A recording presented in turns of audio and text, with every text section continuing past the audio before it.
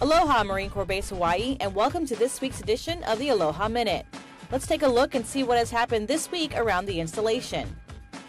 Headquarters Battalion hosted their first trunk-or-treat event on Halloween. Volunteers decorated their cars while passing out candy to children and providing a safe environment for kids to trick-or-treat at. Next, we have 3rd Marine Regiment celebrating Bougainville Day, commemorating the 75th anniversary of the regiment and the 74th anniversary of the Battle of Bougainville. The regiment completed a 2-mile motivational run, a cake-cutting ceremony, and a battle color ceremony with the commanding general of the 3rd Marine Division, Major General Craig Timberlake.